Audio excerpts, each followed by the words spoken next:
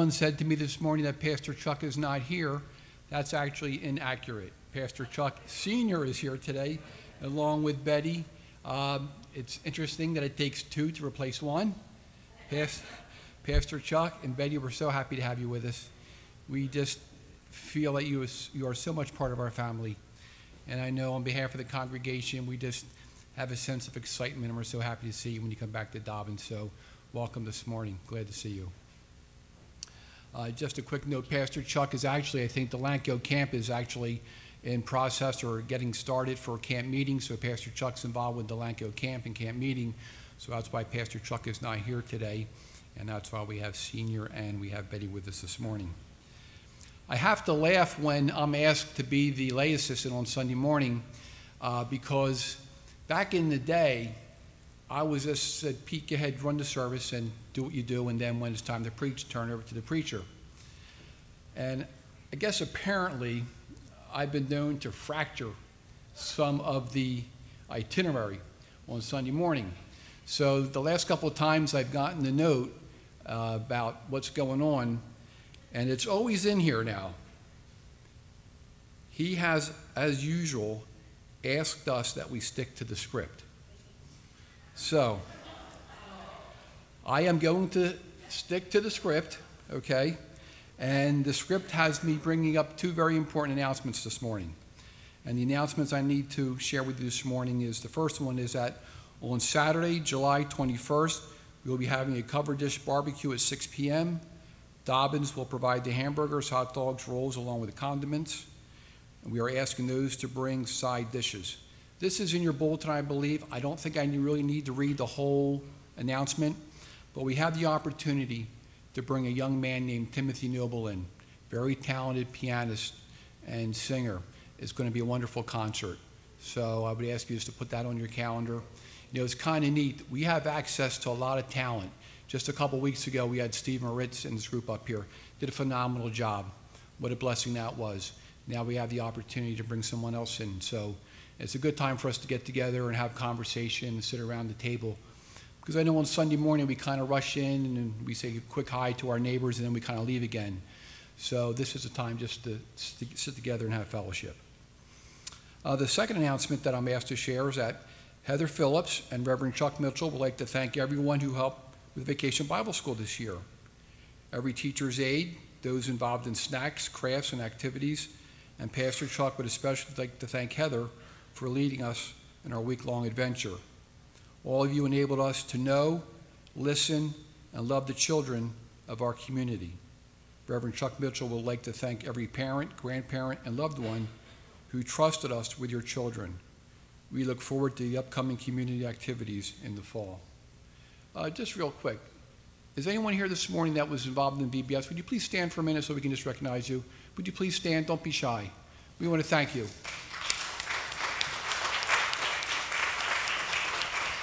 Thank you. Okay, following the script, let us start off our service with our opening hymn, number 98, To God Be the Glory. Please rise.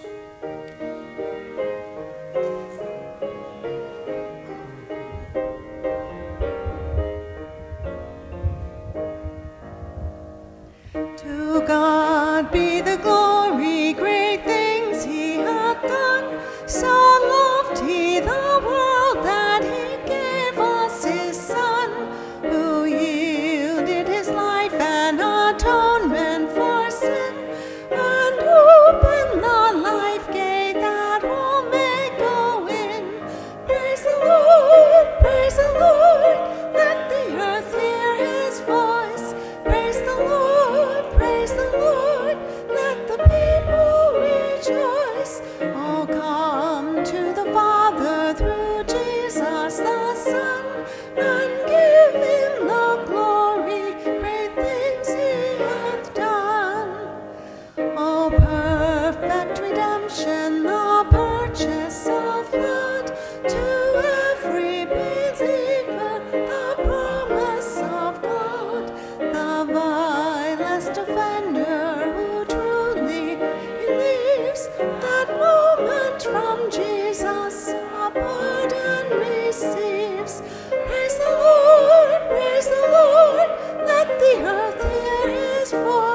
Praise the Lord, praise the Lord.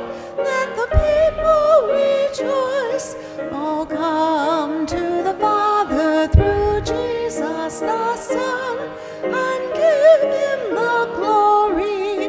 Things he hath done, great things he hath taught us, great things he hath done, and great our rejoicing with Jesus the Son. But purer and higher and greater will be our wonder, our transport when Jesus we see. Praise the Lord, praise the Lord. Let the earth hear his voice. Praise the Lord, praise the Lord. Let the people rejoice. Oh, come to the Father through Jesus the Son, and give him the glory. Great things he hath done. Thank you. You may be seated.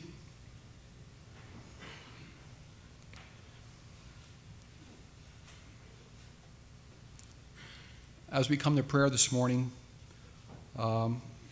like Pastor Chuck, I would remind you of the prayer sheet in the back. I encourage you, if you have any names, to get them to Karen so they can get on the list, and so that the prayer teams in the church can continue to pray for those on our list.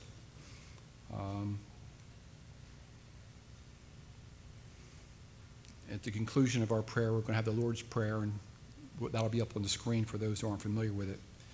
I just want to say this morning, you know, we average 90 people roughly on a Sunday morning, and we all come from different walks of life. We have different situations, whether it be at home or be at work or whatever. You know, as we gather this morning, maybe there's something that is bothering you from the past week.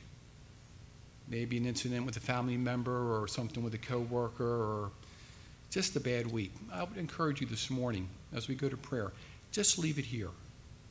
Leave it at the cross, so we can clear our mind and we can clear our heart.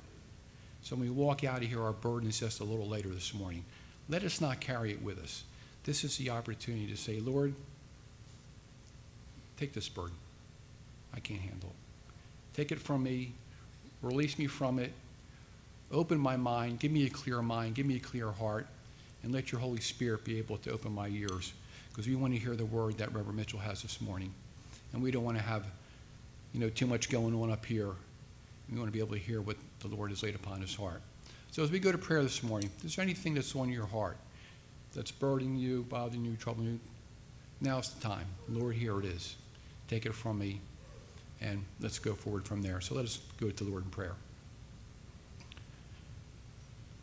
Lord, as we gather this morning, we're thankful, first of all, that we have the opportunity to come to such a beautiful place to gather. We're so fortunate that we can sit in comfortable pews, that we can look around at the beautiful stained glass windows, and we're also enjoying the air conditioning on this hot day.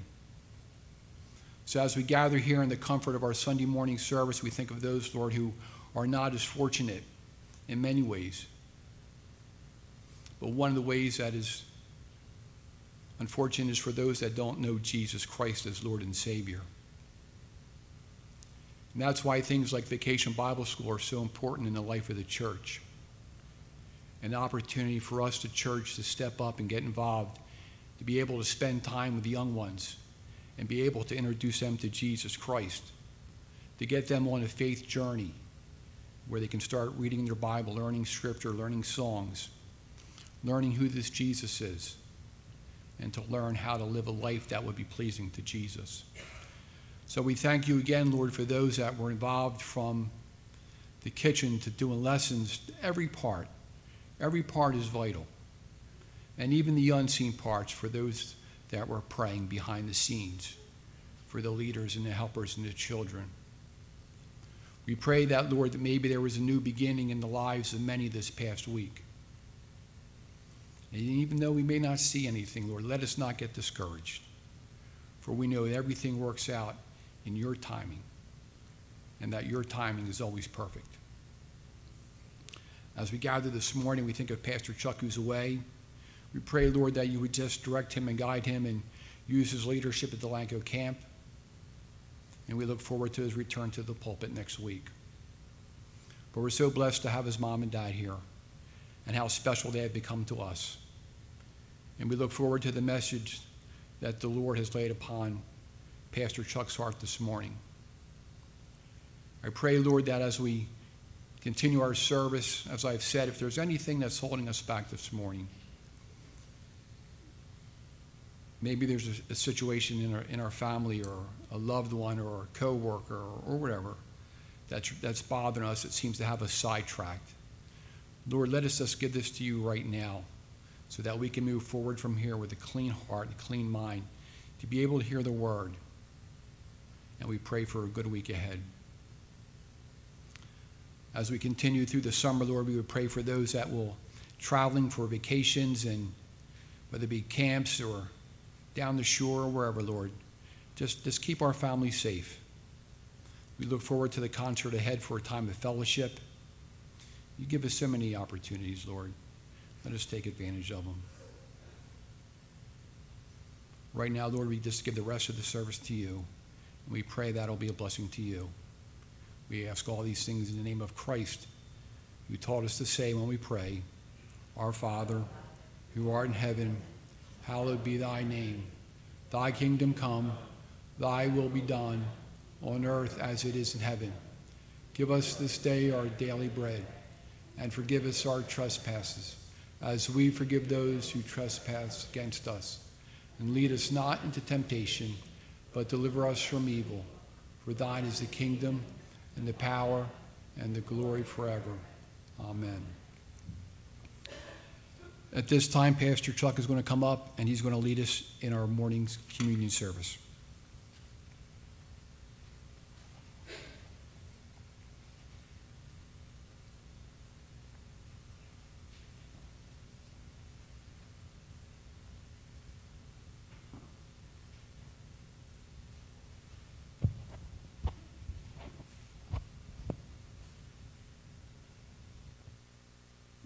The old-fashioned sound system. Every time I see this, I'm always reminded of the time I was in National Park and we had a older lady.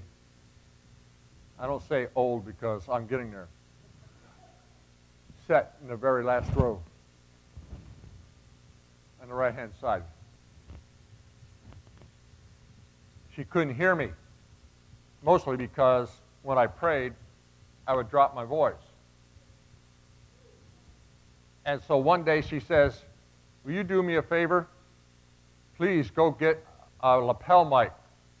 And she paid for it. She didn't want to move. She didn't want to give up her seat back there. So she made me get a lapel mic. I'm always reminded when I got one of these on like this. The church we attend has one that goes over my ears. The problem is it stays there real nice, because with these ears, they'll, put something on there, they're not going anywhere.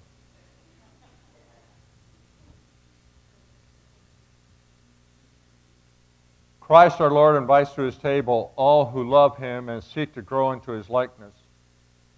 Let us draw near with faith, make a humble confession, and prepare to receive this holy sacrament. Let us bow for a moment of prayer. We do not presume to come to this your table, merciful Lord, trusting in our own goodness, but in your unfailing mercies. We are not worthy that you should receive us, but give your word, and we shall be healed through Jesus Christ our Lord. Amen.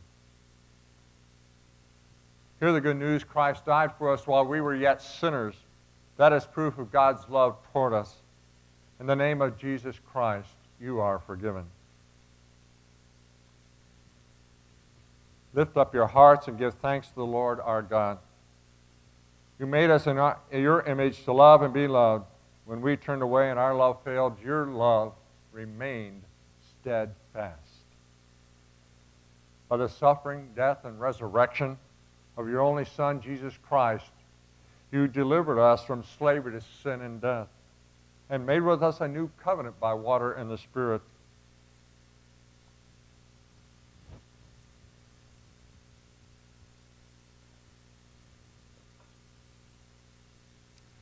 On the night in which Jesus gave himself up for us, he took bread, gave thanks to you, broke the bread, and gave it to his disciples and said, "Take, eat. This is my body, which was given for you. Do this in remembrance of me."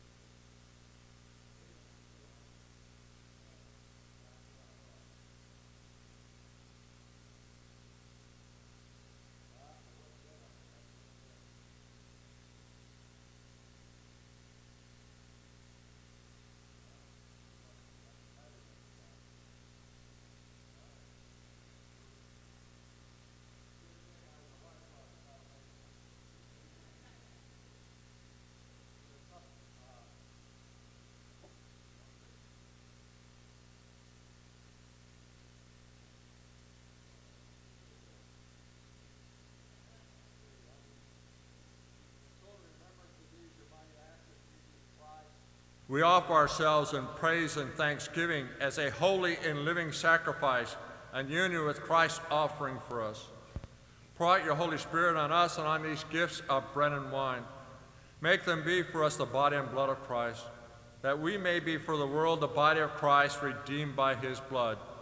By your Spirit, make us one with Christ, one with each other, and one in ministry to all the world, until Christ comes in final victory and we feast at his heavenly banquet. Through your Son, Jesus Christ, with the Holy Spirit in your holy church, all honor and glory is yours, Almighty Father, now and forever. Amen.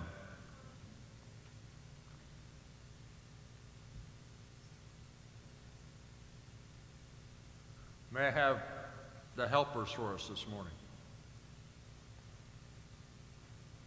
Peter, your wife? Oh, whoever else. Okay.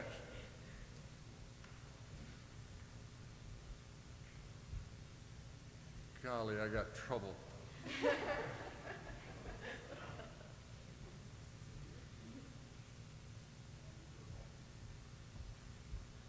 Oh, there we go. I wondered, thought we were coming up short here. Do you want to take communion? That way you can play while everybody's filing down. And you're probably directing them. See ya. Sure. Oh. That's all right. I'll keep you. The body of Christ given for you. The body of Christ given for you. Body of Christ given for you. I knew this girl when she was 16. Body of Christ given for you. Body of Christ given for you. Take and eat this remembrance that Christ died for you. And feed on him in your heart by faith with thanksgiving. The blood of Christ shed for you. The blood of Christ sheds for you. The blood of Christ shed for you. The blood of Christ shed for you. The blood of Christ shed for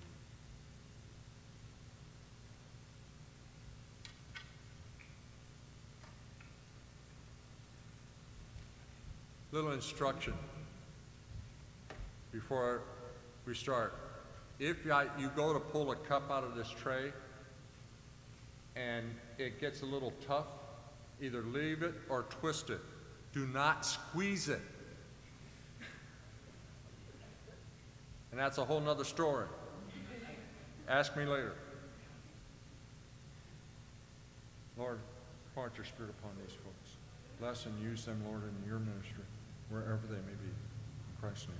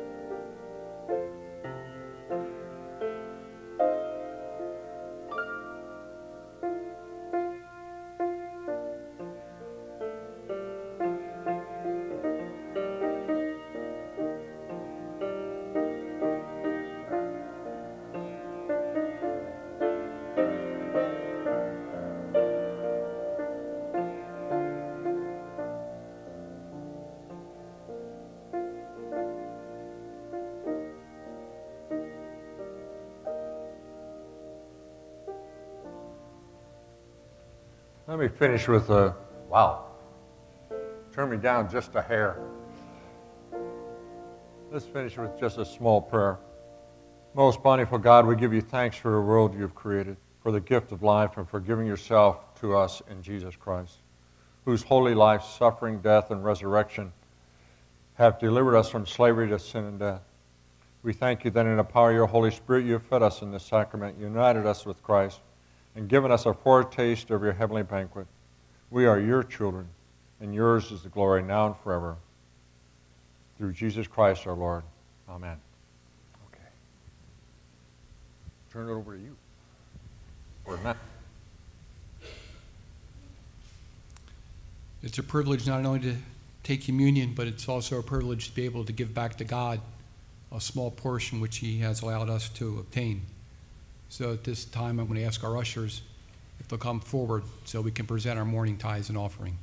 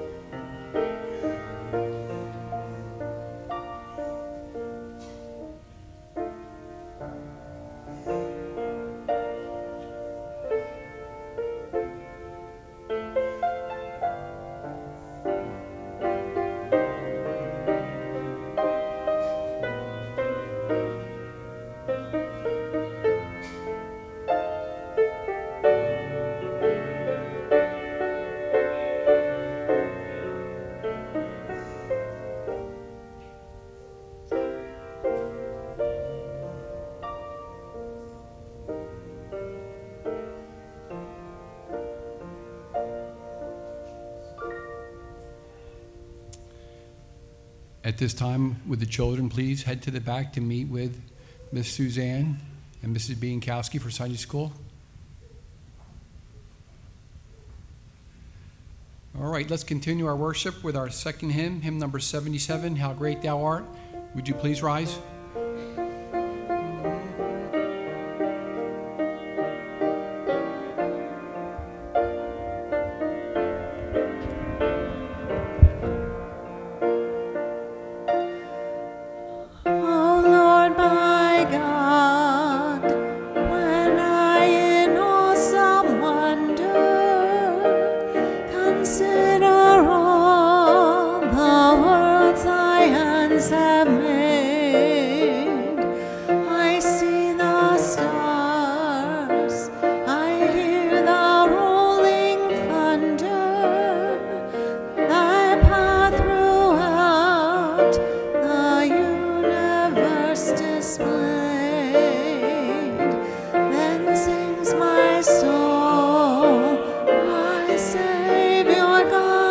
To thee, how great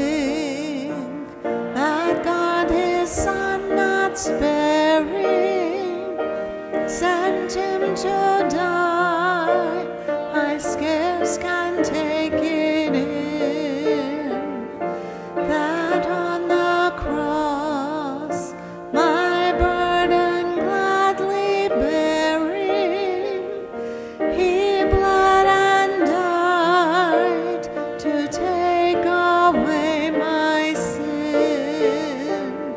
Then sings my soul,